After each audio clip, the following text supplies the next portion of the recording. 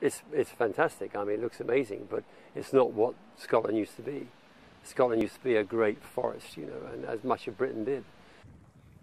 That forest was slowly ripped out by centuries of shipbuilding and industry. Paul Lister wants to return this land to how it once was, and as well as already planting nearly 1 million trees, he plans to release and control animals that have long since disappeared. The large carnivores that were once present that made up the ecosystem, such as wolves, bears and lynx, were shot out to extinction. And our vision is to create a large-scale, 50,000-acre fenced wilderness reserve and to bring back wolves and possibly bears. Like many who favour rewilding such as this, Paul believes this would help restore the balance of nature and keep the populations of red deer in check, which have reached destructively high numbers. Now, it's not just keystone species like wolves and bears that are in the frame. Much less controversial, but just as important, is the action being taken over red squirrels here in Scotland.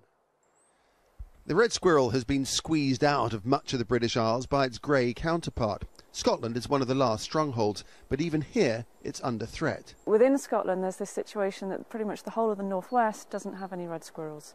And so that's the aim of this project, to reintroduce them to the northwest. We simply catch the squirrels in the morning, do a health inspection, take them across and then release them in specially built nest boxes.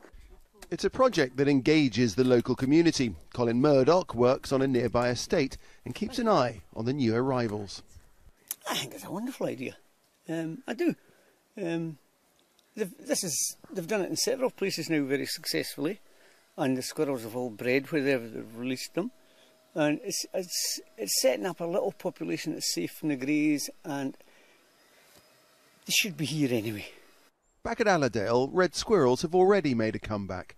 There's also a focus on wildcats. A breeding programme is being attempted to help restore a national population which has dwindled to dangerously low levels. All in all, the concept of rewilding is one which, if properly managed, can help species of all sorts thrive, and also perhaps help people connect with nature the way it once was. In the United States, copyright law allows for the fair use of copyrighted material under certain limited circumstances without requiring permission from the owner.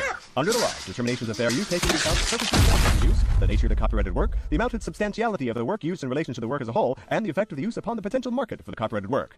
Other jurisdictions may have similar copyright provisions protecting fair use or fair dealing. If you are uncertain as to whether a specific use qualifies as a fair use, you should consult a qualified copyright attorney.